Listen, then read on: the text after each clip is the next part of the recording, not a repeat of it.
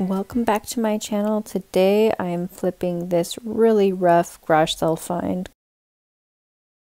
This is the stripper I'm going to use. It's 15-minute. Works really well. That's my go-to. There's putty knives to scrape it off. This is for the little cracks in the wood. Get that out. Residue, you can use these little scrubber pads. Steel wool.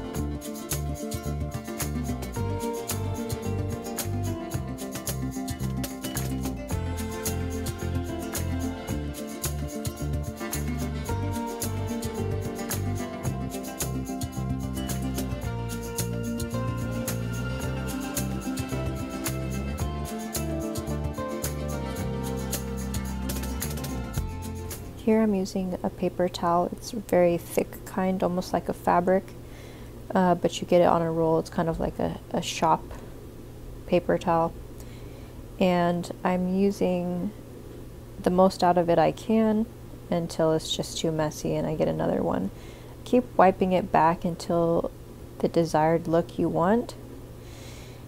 And if you want the process to go even faster, then you can wipe it back first with paper towels and then use a microfiber rag that will wipe it back even more clean and quicker. But it depends on what look you're going for.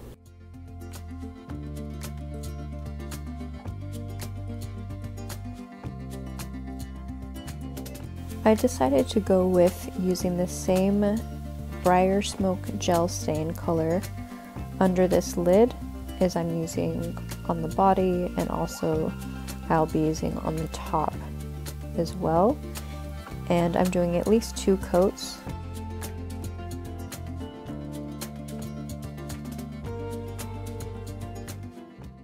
Here again I'm doing the same method to the doors, and I'm using an oil-based gel stain, and so it's thicker. It's easier to work with as far as vertically than a regular thin stain, but I'm using this specifically because I like the tone of the warm gray, but also it's going to leave a tint on all of the paint color. So as I'm wiping it back here, you can see how much it leaves a tint, and you can wipe it back further to clean it up more and more and let that undertone of paint show. So you can do it to your desired amount, but it is going to still leave a tint on that original color, even after wiping it back very thoroughly, which I do.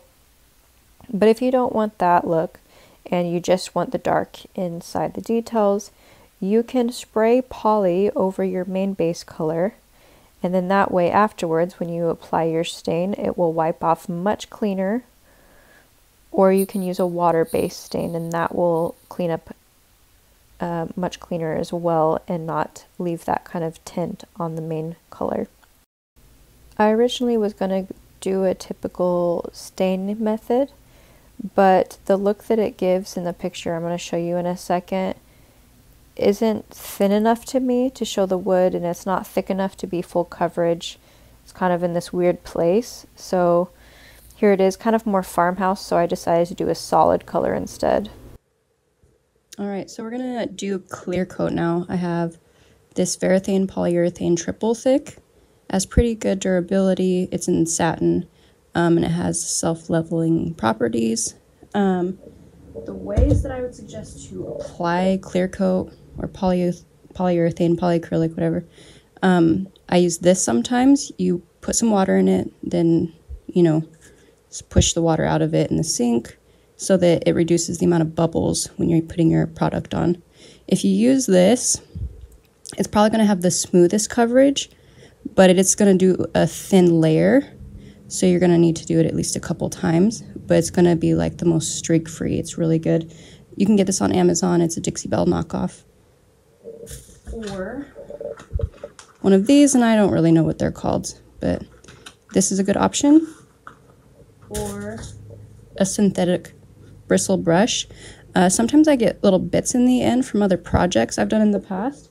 So a way that I sometimes fix that is with some sandpaper, push it in there, roll it in circles, and then kind of just feel the bristles until they're nice and soft.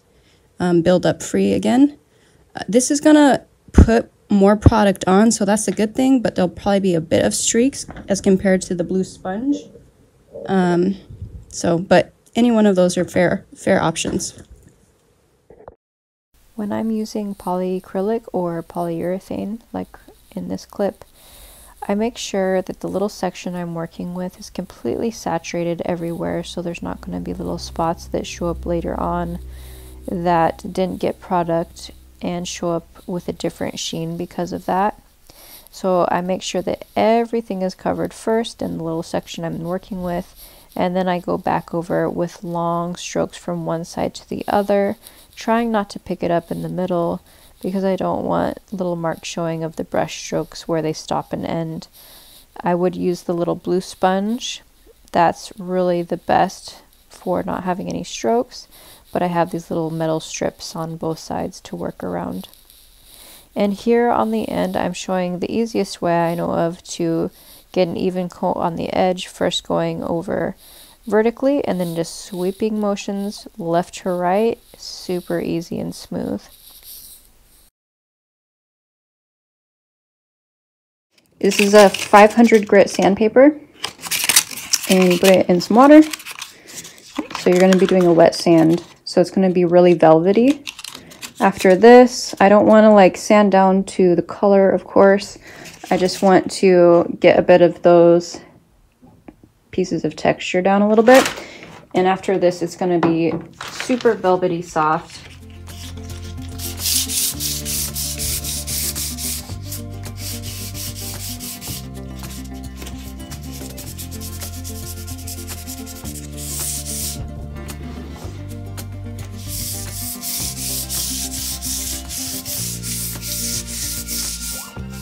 Gonna help get any of those little specks that you can find in it, any kind of like little texture bits that you don't see when you're first doing it.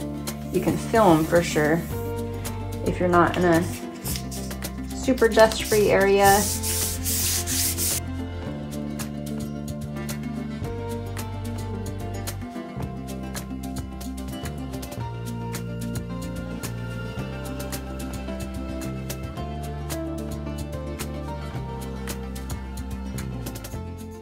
Alright, so I need to tell you something, because I'm messing up a lot, which means I'm going to learn from it, but it's a pain. So these brackets do not line up the same with all the ends here, all the edges I mean. And some of them have like the top and end piece smushing into the wood, or it doesn't move smoothly. So I'm like trying different ones on, and some of them definitely fit nice in the pockets, and screw holes line up and all that stuff really well, and other ones don't. And also I put this little piece on, and then, oh, and by the way, my drill just scratched that up, so I'm gonna have to retouch. But and then I put this little bit on here, and then this is where the screws go through and up into that right there, the little screw holes right there. It keeps the door shut. And so I put it on, and then this was all screwed in, and then I closed it. And I found that the screw holes did not line up with the holes in the cubby at all. And I'm like, well, that's weird, because this is the left side piece. It has the lip here. That's right. I'm like, well, let's check the other door. And so then I grabbed this one, which is also a, oh, don't drop it, left side piece. And you'd think, because this was like, you know, some company sold this piece, you would think that they had like the same measurements, but they don't. Like, look at how far it is in here, and then over it is here. So I tried this one out and put this one in the cubby, and the screw holes that go through here line up great. And so this is not the door, so I had to unscrew the door, and I'm gonna have to screw this one in. So basically what I'm saying is, if you can find like a number system or something like that, so you don't have to guess on all the brackets, it'll save you a lot of time.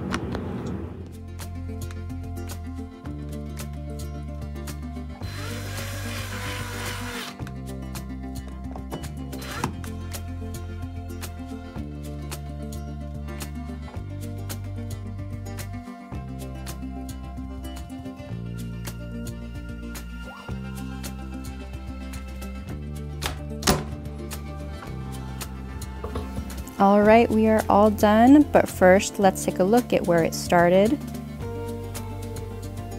I really loved how this one turned out. It's very modern, but warm and welcoming at the same time. Thank you guys for watching. If you have any questions or comments, please comment down below, and we'll see you next time.